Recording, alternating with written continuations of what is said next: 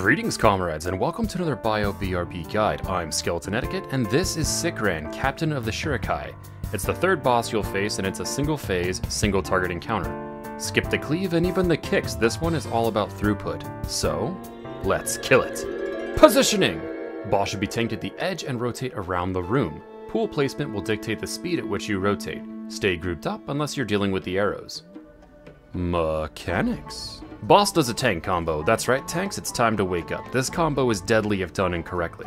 Expose is the first hit. It will increase physical damage taken by 100%. Then he'll do it again, before lunging for a combination of shadow and physical damage. This also applies a debuff for 500% more damage taken from the lunge. If you take anything from this video, taunt after the second expose.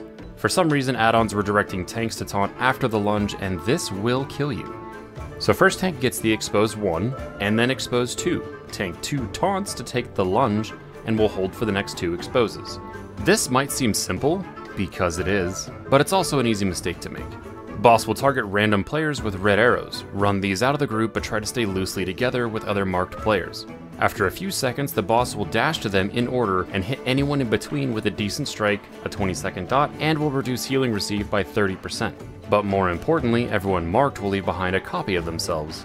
But your copy's a jerk, they just sit there and scream, doing raid damage until they're destroyed. You can't even target them with anything. Ironically, the only ability that has arrow in its name is a swirl-shaped swirl. Take the dodge action and move on.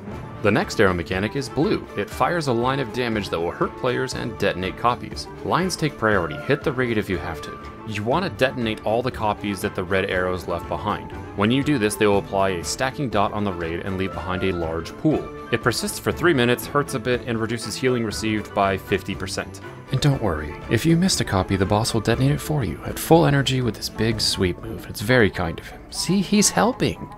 Except for the stacking part. Never mind, don't do that. Keep it clean. This sweep will also increase damage taken by 50% for 20 seconds to anyone in 15 yards, so even tanks will want to back off. Everyone also takes fall-off damage, so the farther you are away, the less damage you'll take. Heroic difficulty. The physical weakness from expose is doubled. Okay.